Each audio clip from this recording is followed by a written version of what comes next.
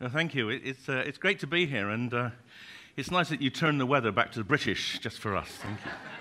But the good news is I'm leaving tomorrow for Pretoria, so the sun will come out tomorrow. So you'll. But it's very nice to be here, of course, for many serious reasons, particularly amongst them this conference, and it's a good opportunity to share with you the kind of thinking that we've been doing over the years to essentially come to the best estimates we can of the comparative harms of drugs. And that's what my talk is about today. The origins of this work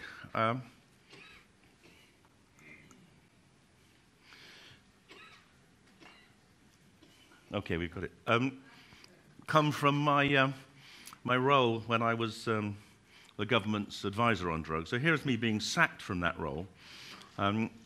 And there's the Home Secretary's hand over my mouth and the book of cannabis falling from my grasp and the scales of justice there in the bottom left-hand corner, showing the argument that I was making that tobacco and alcohol, certainly in the UK, were more of a problem, weighing heavier on society than whatever those strange green chemicals in the plastic bags on the other side were.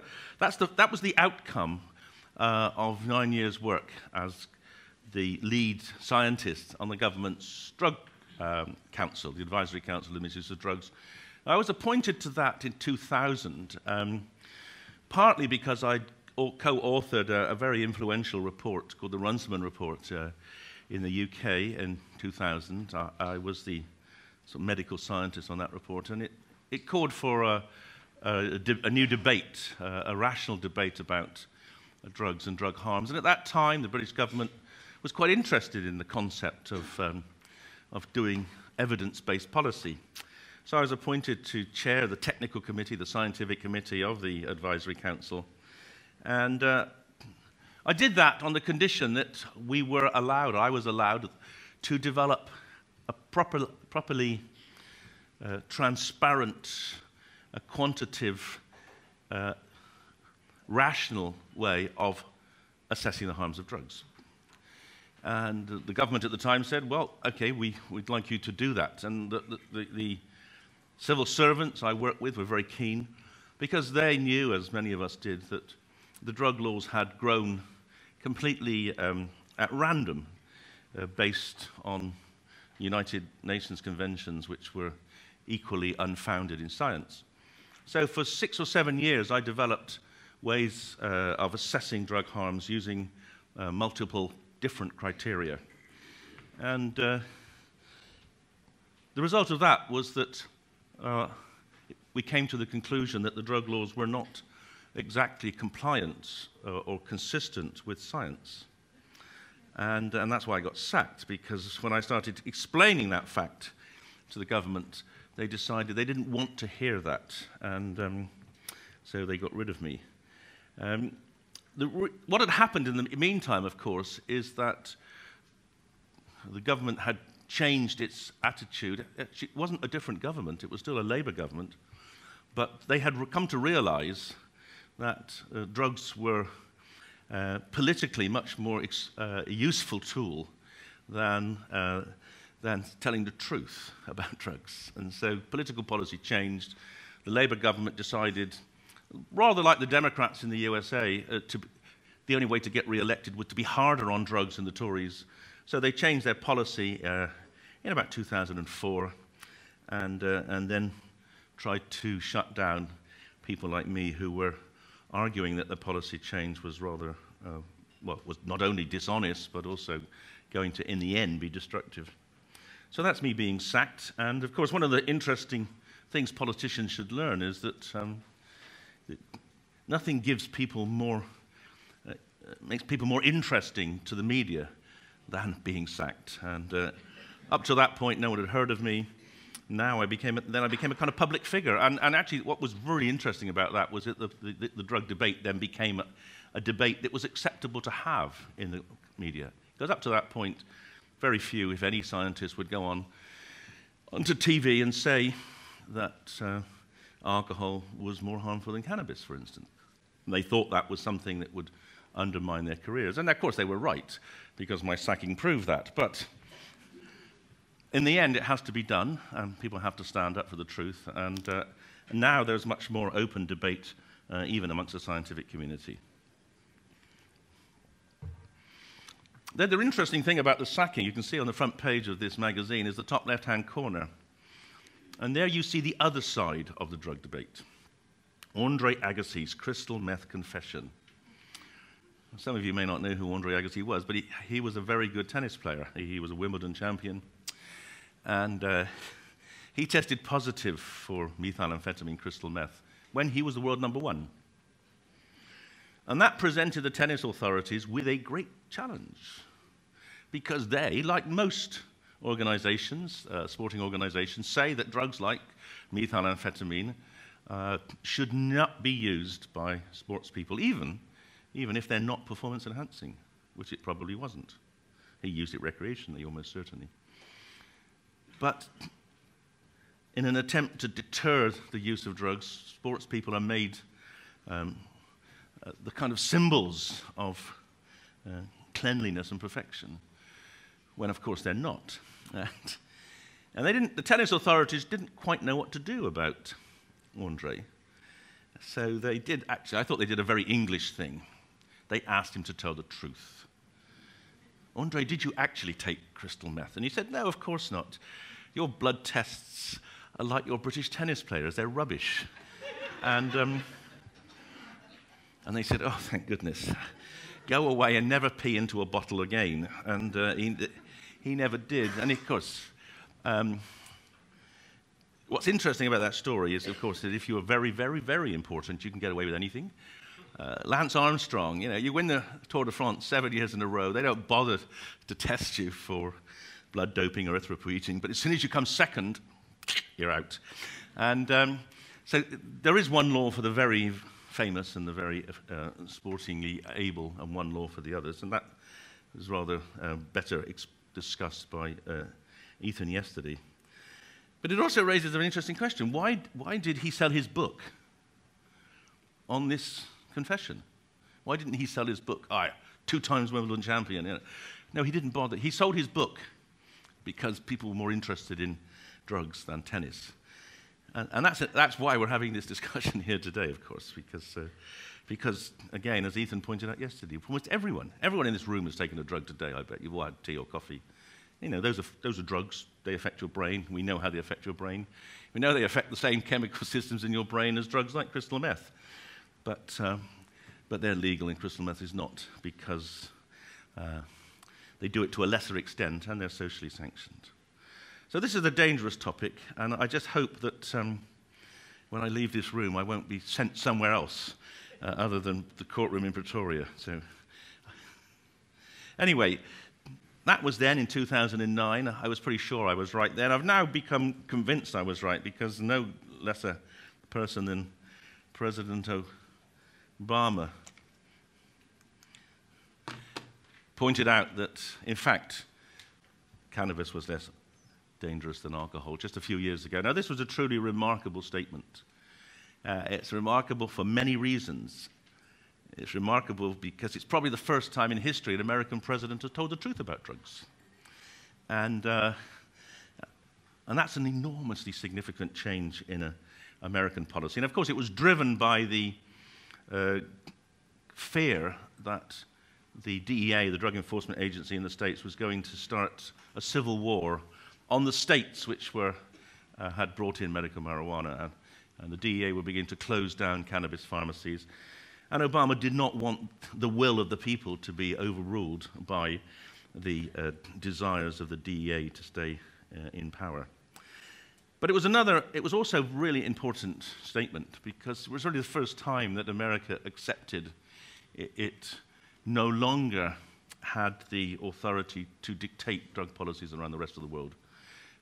Because if you can't keep Californians under control, you really don't have any moral authority to keep South Africans or British under control. And so that really means that we're in a new era. The influence of the USA in terms of the UN and the WHO has not disappeared, but it is certainly, for the first time in history, it's challengeable. And in fact, I went to Geneva in December last year to try to persuade the expert committee on drug dependence to do what they should have done many years ago and review the health benefits of cannabis. And although they didn't do it then, they have promised they will do it next year. So we are hopefully beginning to move on the international front as well as in the US. So that's a bit of a prelude to what I'm going to talk about today. And I'm not entirely sure. Do I need to point this somewhere? Oh, that's better. Yes. Okay. So let's talk about the issues relating to drugs and drug control and how we can assess the policies that we use. So these are the reasons drugs are controlled. Drugs are controlled because they're harmful or they might be harmful. A lot of drug control, of course, is driven by the media. There are very few things the media can influence in life anymore, but drugs and drug policy is one of them. Politicians openly, generally, are in favor of drug control, even though when you speak to them privately, they realize it's actually not doing, the law is not doing what they would hope it to do, but it's too dangerous politically to confront the established status quo. And of course, some of the public want drugs controlled as well. And there are 4 key issues that we have to reflect on when we are considering the harms of drugs. And today I've only got time to talk about the first one, the relative harms of drugs, and particularly in comparison with legal drugs like alcohol and tobacco. But there are 3 others which are important, and you might want to reflect on these as well. And the first is the proportionality of harms of drugs in relation to other risky activities. And then, of course, the proportionality of penalties to the harms of drugs. And then finally, the benefit-harm equation of the law. And these really do need to be properly evaluated, but we haven't got time to do it today, and I don't really have much expertise, certainly in the last 2. But if we're going to control drugs on the basis of legal sanctions, then we need to get, I think, appropriate estimates of harms. And of course, this is difficult because the very illegality of drugs means that data collection is less than perfect. And of course, there are also other issues which are coming along, such as new entrants into the field, like legal highs and synthetic cannabinoids, where the novelty means that we have very low exposures and therefore uncertain estimates of harm. Now, when you are in a situation where there is relatively poor data, the best way of trying to come to some consensus, it turns out, is using this technique called multi-criteria decision analysis, or MCDA. And this paper, which we published in 2010, emerged from the first paper I published in 2007, also in The Lancet, which used a 9-point scale that I had developed empirically as part of the Runciman report to assess the harms of drugs. And when that paper was published, I was approached by Larry Phillips, who is the doyen of multi-criteria decision analysis at the London School of Economics. And he said, "Great paper, Dave, but you could do better. You could use this MCDA technique," which I'd never heard of. And he approached me, and he approached one of the other authors of the report, who happened to be the head of the MRC in Britain at the time, Colin Blakemore. And he persuaded me and Colin that the way forward was to do an MCDA. And so at that time, I was still working for the Home Office, and the Home Office funded a study to develop what you see on this slide here, which is the decision tree. Now, the way we achieved this was to have a conference of all the experts on the Advisory Council of the Misuse of Drugs, which at the time was about 40 people. And we took them to a hotel in the countryside. We locked them in for the weekend, and we said to them, think of every possible harm a drug can do and write it on a sticky note. And then we stuck the sticky notes all around the room. We had thousands of these sticky notes. And then over those 2 days, we condensed them down into what turned out to be 16 harms. And you can see the top branches are the harms to the user. There are 9 harms that drugs can do to users. And the bottom, there are 7 harms that drugs can do to others or to society. And then, having decided that, we then had to come up with definitions of each. And And then we convened a separate conference after I had been sacked to analyze drugs using this approach. So just a few words about the MCDA approach. It's now accepted as the best approach to deal with questions for which the scales of assessment are very different. So if we just go back, you can see that the measures, for instance, at the top there, the measures of drug-specific mortality, the likelihood of a drug killing you every time you take it, that measure is a fraction of the proportion of people who take it. But you go to the bottom one, whatever that is, that's community damage. The measure of community damage from drug use is a completely different measure. It's a measure of opinion amongst people. It's not a measure of number in relation to users. So these are completely different scales. You can't use the same metrics for each of them. So you have to use this technique of MCDA. And here are the people who developed this theory, and it's become extraordinarily useful. Industry uses it a lot to make decisions about future planning. It was used by the British government in an enormous public consultation exercise to decide how we dealt with nuclear waste, another very controversial area, almost as controversial as drug use. It has a very proven process and a proven utility.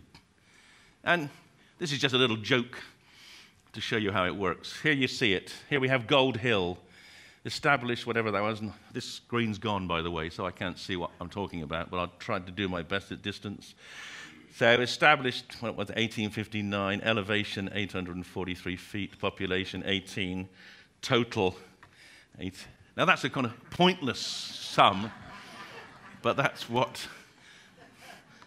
kind of what we're trying to do. We're trying to add these different variables together. So we convened this conference.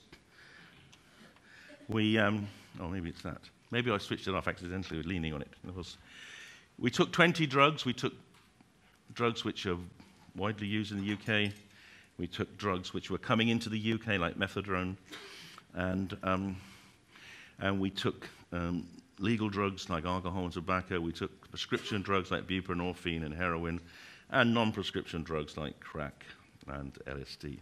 So it's a range of drugs, all of which have use and about which people are concerned.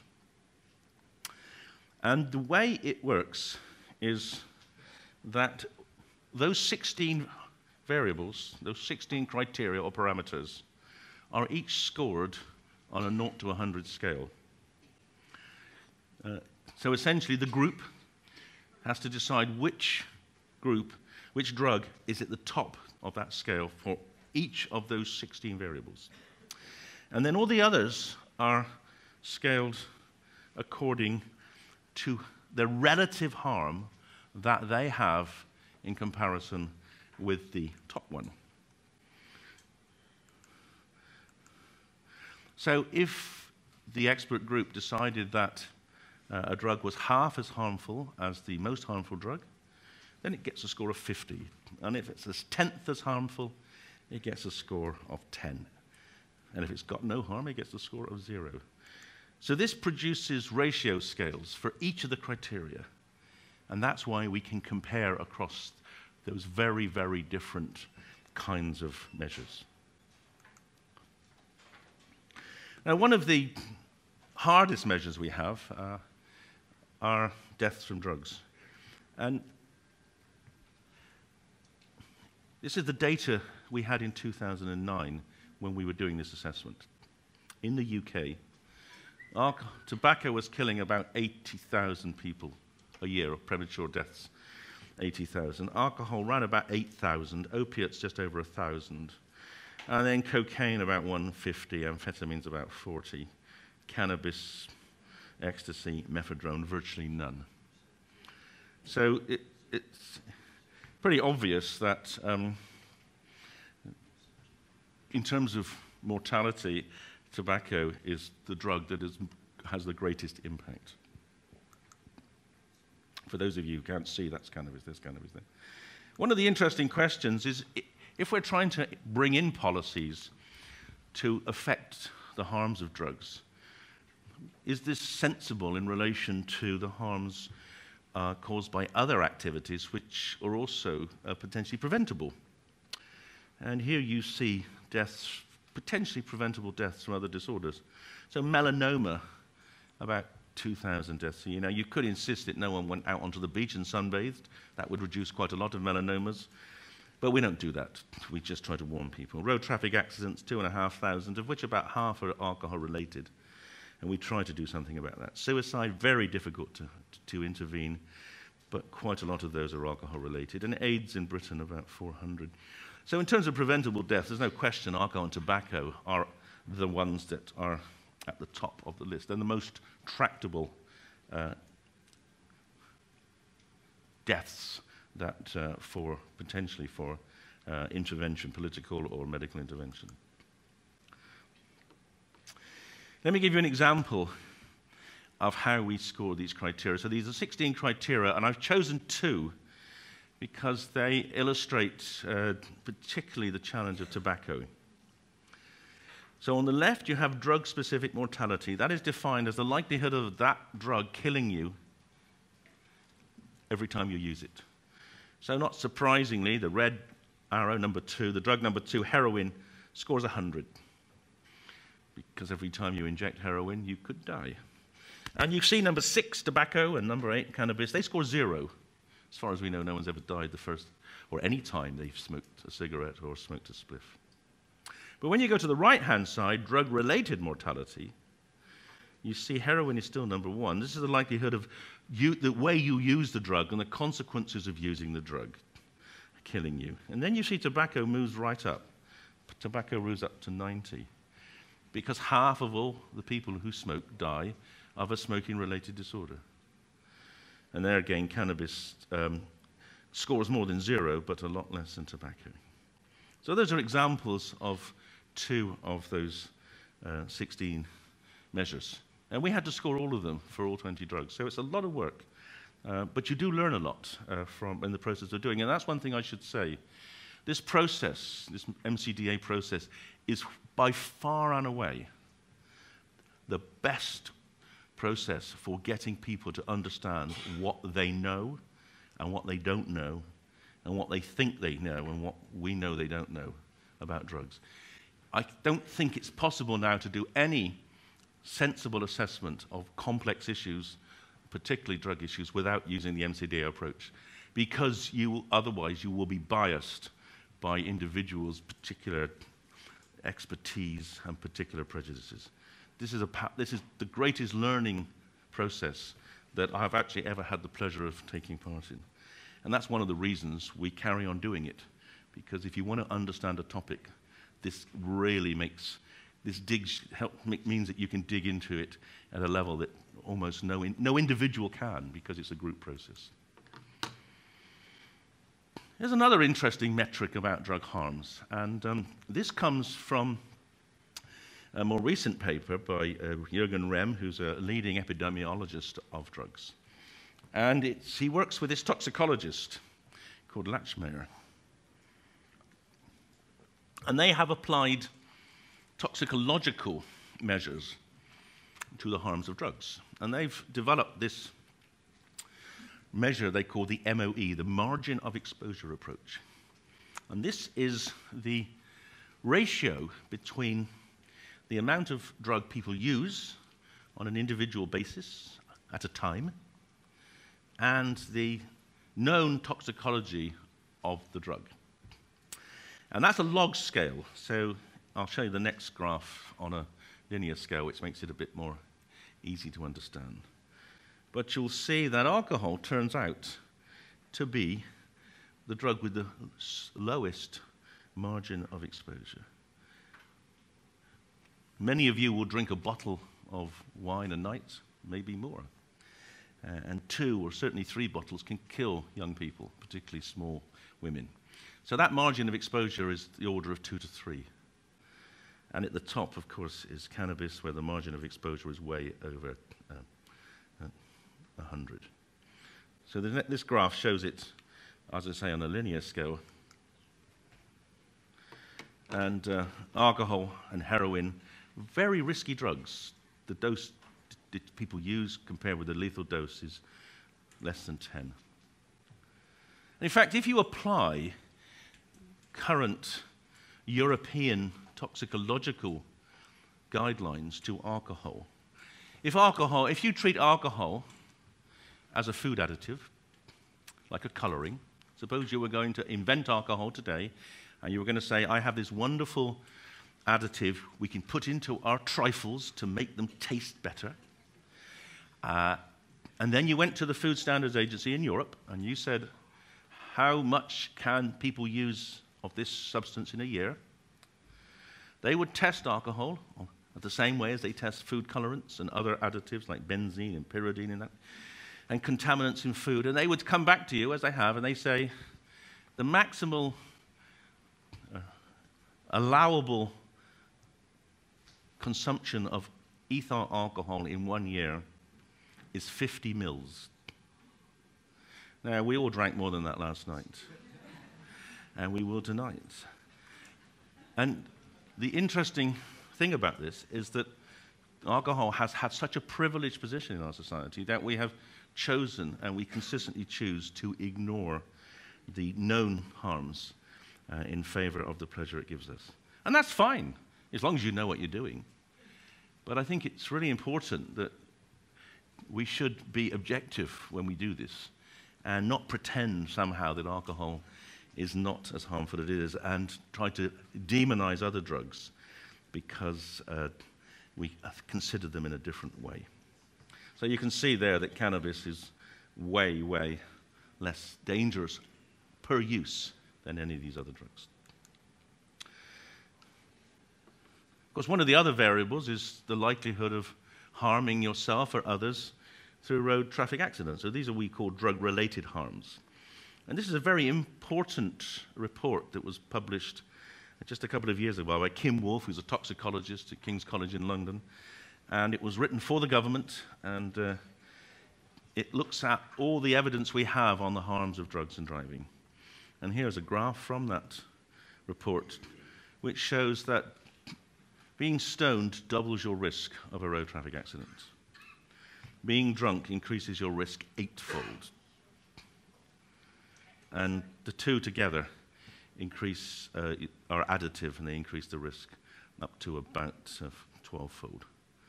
So there's no question that drugs do impact on road safety, but very few drugs have the negative impact that alcohol has. Now, of course, one of the big questions and the big secular changes in drug use in my lifetime is illustrated on this graph, which is the phenomenal change in the use of cannabis. Now, when I started as a doctor in 1971, about 500,000 people in Britain had used cannabis. And when they stopped collecting these data back in about 2004, about 10 million people had used it. So we had a 20-fold increase in the number of users.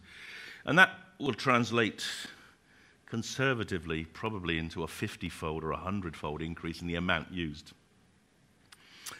And the same is true in every Western country.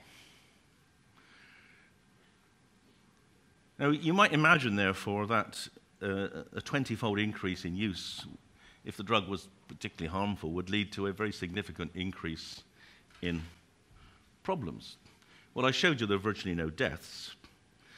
And the justification for keeping cannabis illegal in the UK has largely been driven by the driving concern, which was exploded by that previous report, and by this hope by governments that it causes schizophrenia, and therefore this would be a justification for keeping it illegal. Now, this has been a very debated issue amongst psychiatrists and epidemiologists. I think we can say pretty clearly that cannabis doesn't cause schizophrenia. It certainly can make people have psychotic experience which are like schizophrenia, and it certainly can aggravate schizophrenia. But when we look at the UK data, which we did in order to really try to address this question, we found a surprising thing. These are data from the Medical Research Council's GP databases, and these look at the incidence at the bottom and the prevalence at the top of schizophrenia and other psychoses. And you can see that over the period when that 20-fold increase in cannabis use or users was occurring, there was no increase in schizophrenia or in psychosis. If anything, it's falling. And in fact, really, it's very, very difficult to argue for the criminalization of cannabis users on the grounds that you're protecting them from schizophrenia. In fact, it's wrong. If you want to, the only data we have, which is a Swedish conscript study, which shows there is some increased incidence of schizophrenia potentially in cannabis use. If you believe that data, then we estimated you've got to stop 5,000 young men from ever using cannabis to stop one case of schizophrenia, and 7,000 young women. And that is not a tractable public health approach to schizophrenia. In fact, the whole cannabis debate is a massive, massive smokescreen. It's a political debate. It's not helping any of us practicing psychiatrists deal with the problems of schizophrenia. And it's largely been used, in the UK at least, as a justification for keeping the drug illegal. Now, of course, the MCDA process doesn't just give you scales or ratio scales for the comparative harms of the different drugs on those 16 different parameters. Well, it gives you that, but it also gives you the opportunity to decide in terms of policy outcomes what you care about. Because each of those variables is a different dimension, and some societies might really care very little about some of them and might care an awful lot about others. And so the second step in the process is the weighting process, where you take each criterion and then you decide how much you care about it. And what you do is you essentially decide how much you care about that difference between the most harmful and the least harmful for each of those 16 criteria of harm. So as you can see, this is why these conferences take several days, because there's an awful lot of thinking and decision-making. But in the end, you have to give comparative weights to each of those. And the way we do it is using the decision tree. We take different sections and compare them, and then compare the one that's weighted most highly from each of the sections and compare it with each of the others. So let me give you an example, make it simple. So here are the harms to others. These are the 7 variables that we ranked, the harms to others. Crime, environmental damage, family adversity, international damage, economic cost, and community. And at the top there, you see the drugs that our expert panel decided were the most harmful on those. So heroin for crime, environmental damage for alcohol, family adversity for alcohol, etc. And at the bottom are the ones we consider the least harmful. And then we decided what we cared about. Which one did we care about most? And our group, interestingly, they thought the economic cost of drugs was the greatest. So you can see economic cost is scored as 100, the bottom series of boxes. And then all the others were scaled against economic costs. So we thought crime was 80% as important as economic cost, environmental damage only 30%, family adversity 70%, international damage 30%, etc. When you do that, you then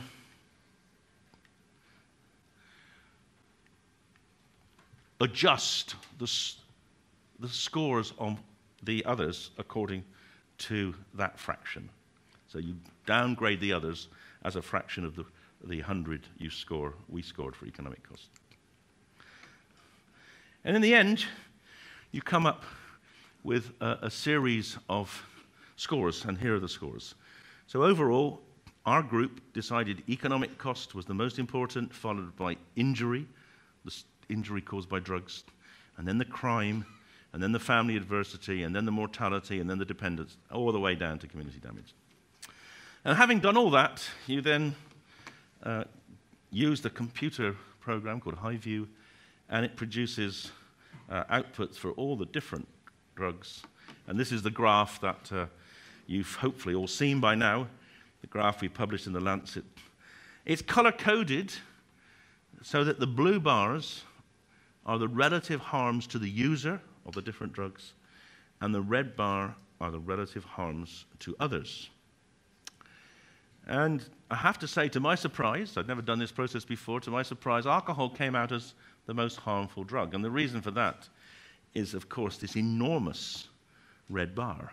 And the red bar is the economic cost of alcohol, which is about £20 billion a year in Britain for lost work, about £7 billion a year for policing, about £4 billion a year for healthcare costs, and all the other costs such as family adversity, child sexual abuse, etc. The very interesting comparison, actually, is if you go along to number 4, methamphetamine. You see there's a tiny red bar. And that's because we don't have much methamphetamine use in Britain. It has very little impact on our society. The crystal meth, the methamphetamine blue bar to users means it's very harmful alongside heroin and crack, the next two on the left. But because there's relatively little use, it's not a particularly interesting, or it's not a particularly as harmful as those other drugs in the UK. And you see cannabis comes out in the middle there, and drugs that the press like to vilify, like magic mushrooms and ecstasy, they come out very, very low. Low in terms of harm to the user, and extremely low in terms of the harm to society. And based on that, I have argued and continue to argue that where drug policy in the UK should be targeted is certainly alcohol. And we still allow alcohol advertising on our TV. We've banned tobacco advertising, but we allow alcohol advertising. And of course, then along, you have the next two along, which are crack and heroin. And the obsession that governments have with cannabis and other drugs like mushrooms is really, I think it's a smokescreen to deflect attention away from the problems of alcohol. And I have little doubt that the alcohol industry is encouraging people to look away from the harms of alcohol.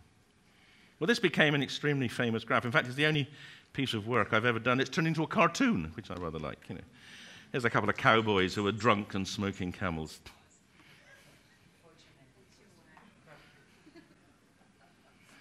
Well, people said, okay, well, that's just Nutt and his cronies coming up with some kind of pre-planned output, which of course is completely false. This process is impossible to game. It's so complicated. You can, you know, when you're talking about 16 variables in 20 drugs, you have enormous complexity, be difficult even for artificial intelligence to game it. But nevertheless, we thought it was important to find out how generally true it was. So, and as did the European Department of Justice. So they funded us to do another study in Europe.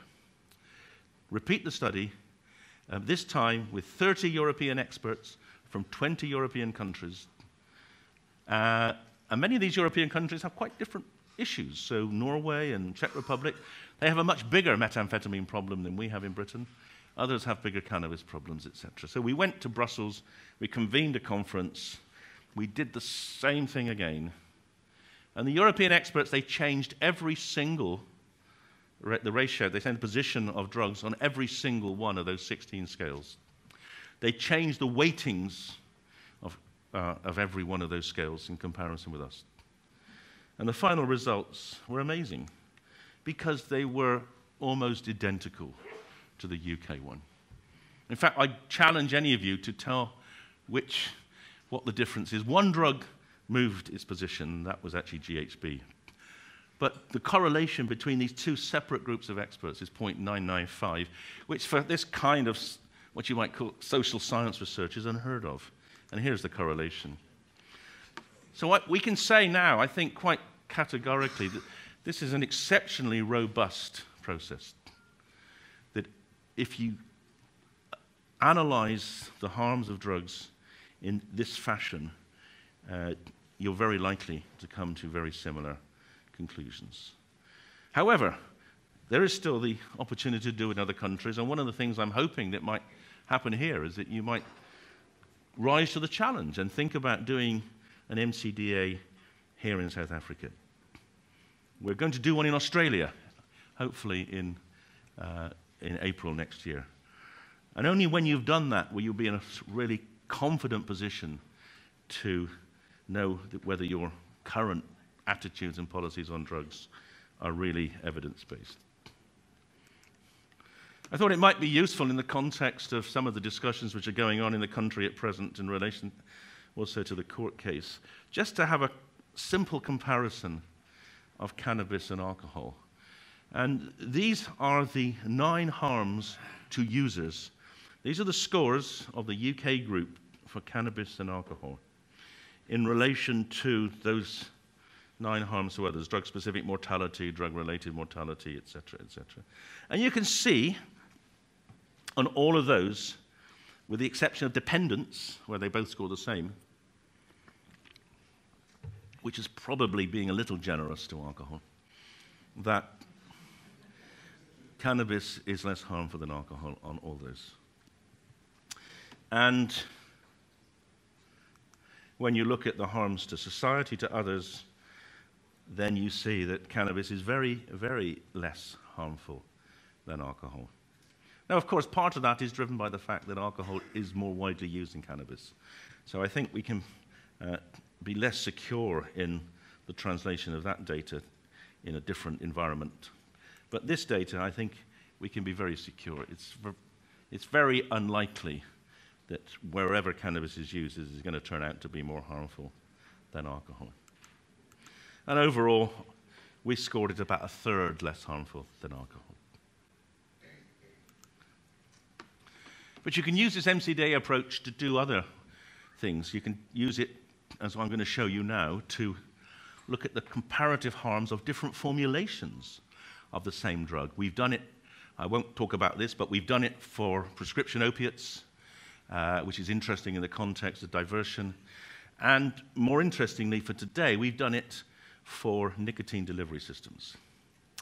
And a couple of years ago, we got an international expert panel to look at a range of nicotine products using the same 16 points, although in fact 2 of them weren't relevant, so it's a 14-point scale. And here are the results published a couple of years ago showing that cigarettes are the most harmful. The green bar is the harm to the user, the red bar is the harm to society. And one of the most remarkable things I learned in this process was the harms to others for cigarettes. It's not just passive smoking. It's the fact that cigarettes are responsible for half of all the fires in the world because people throw butts out. And that's why the harms to others are so large. And here you see that vaping e-cigarettes, or ENDS, electronic nicotine delivery systems, about 5% of the harms of cigarettes. And that figure has become the established now norm for comparative harms of these products. The Public Health England did a very detailed review of e-cigarettes a couple of years ago. They relied on this data, but they also collated 7 other studies, not MCDA studies, but other studies of harm, more toxicological studies. And they came to the conclusion that e-cigarettes are of the order of 1/40th as harmful as cigarettes. And this has underpinned the massive commitment of the British health system to eliminating cigarette smoking through e-cigarettes. In fact, they're now prescription medicine in Wales. People who want to stop smoking but can't can now be prescribed e-cigarettes. One of the reasons I'm showing you the cigarette data is because this is where we have South African data. So we haven't got South African MCDA data for other drugs. But just a few months ago, in June this year, a group of South African experts did a tobacco products MCDA here in Johannesburg. And they came to very similar conclusions. The social harms, the red bars of different forms, were scored somewhat higher than the experts we had put together for the UK meeting. But overall, the conclusions are very similar. And I show you that not only to emphasize that whatever policies you have here around cigarettes should definitely not get in the way of encouraging people to switch to vaping. But I also show it to you because it shows that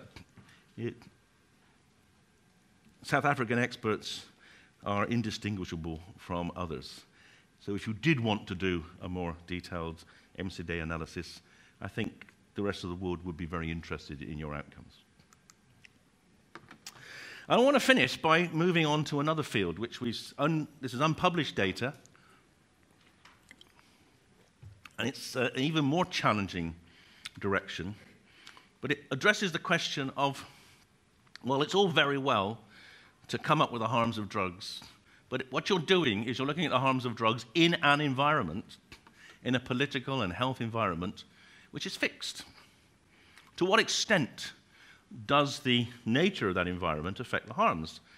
People always ask me, well, okay, alcohol's more harmful than cannabis, but if cannabis was legal and everyone smoked cannabis, what would happen? Well, there'd be more harm from cannabis, obviously.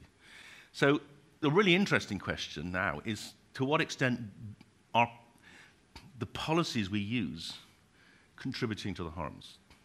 And how can we evaluate the effects of different policies? And we've done this, and as I say, this is it's not yet published. It's the first time I've actually shown the data, so I'll be interested in your take on it. We were funded to do this by the Norwegian Institute for Alcohol and Drug Research. Norway, a bit like South Africa, is a country that has had a very prohibitionist approach to drugs, has come to the realization that that may not be the best way of doing things. So there's a big debate in Norway at present as to how best to approach drug control. They have, as I've said already, rising use of methamphetamine. They have a disproportionate number of heroin deaths because they have hardly begun to introduce harm reduction measures.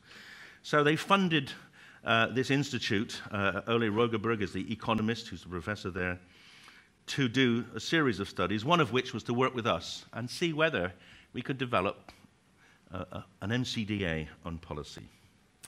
So we did it. Again, it takes two separate conferences to do this. The first is to work out what the policy, or the impacts of different policies might be. What are the areas of society that are impacted by drug policy?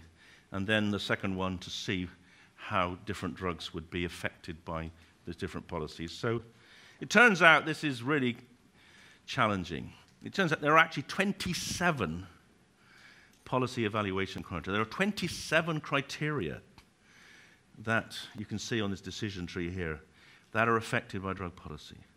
Health, there's a group of health issues, there are social issues, there are political issues, there's public issues, there's crime, economic issues, and there are the costs of the policy. So this is hugely challenging. 27 is a lot of variables to deal with. Firstly, we have to define them all, and here I'm not going to go through this, but we've defined each of them in terms of the impact of policy to maximize the benefits to society. So this is the obverse of what we did before. The previous scores were looking at the harms of drugs, and what you're going to see now are scales which look at the benefits of policy. So now up is better, not worse. Having done that, we decided there are many different forms of policy. They're complicated, almost infinite number of forms of policy. We decided to look at 4 relatively discrete ones that we'd all understand. Complete prohibition at the top in red, and a completely liberal market with no controls at the bottom.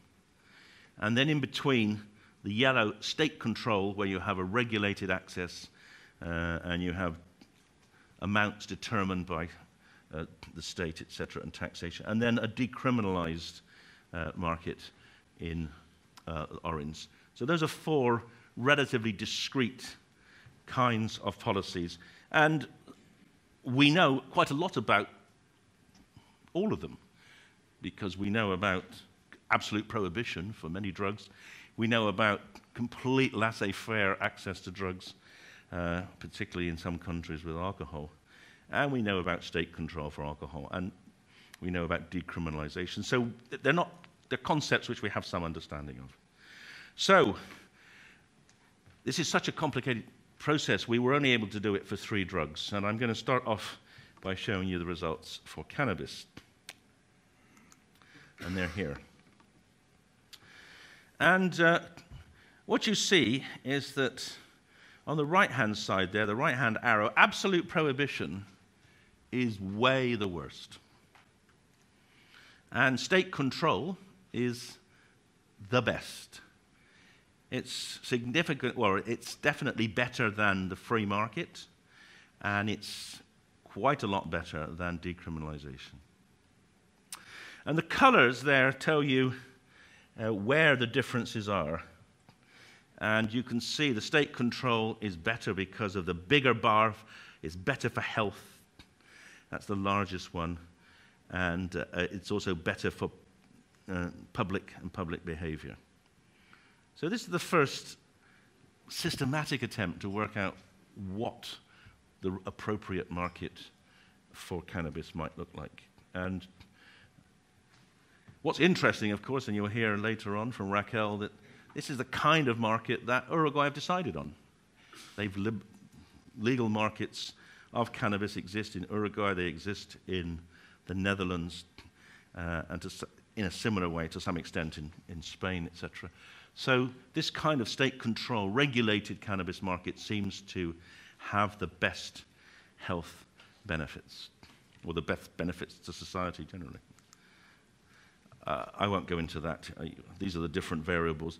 That it's not always the way. So that's just to show you that if decriminalization compared with state control, there are some, and there are always some benefits, because there are these 27 variables. Some of them will always be better than others, and in this case, decriminalization is somewhat better on just one of those variables, whereas state control is better on almost all of them. And here's alcohol. Alcohol is rather different. It still comes out that state control is the most appropriate. The completely free market, where you don't have any age control, where you don't have any constrictions on when and where people sell, does not do as well. Decriminalization and absolute prohibition are also not as good. So I think we all agree that some kind of state control of alcohol is what we do and what we should do. This is evidence that what we're doing is right. And I think what I've shown you is that certainly for cannabis, a similar kind of profile will give the best outcomes for society. And for cannabis, just to repeat, absolute prohibition seems to be particularly problematic because of the fact it maximizes negative health impacts and maximizes negative social impact, etc. So I want to stop now. I'll remind you that if you do have a copy of the book, I'll sign it. We're going to Pretoria first thing tomorrow morning, so I'd like to sign it today if possible, and I'll stop and take questions. Thank you very much.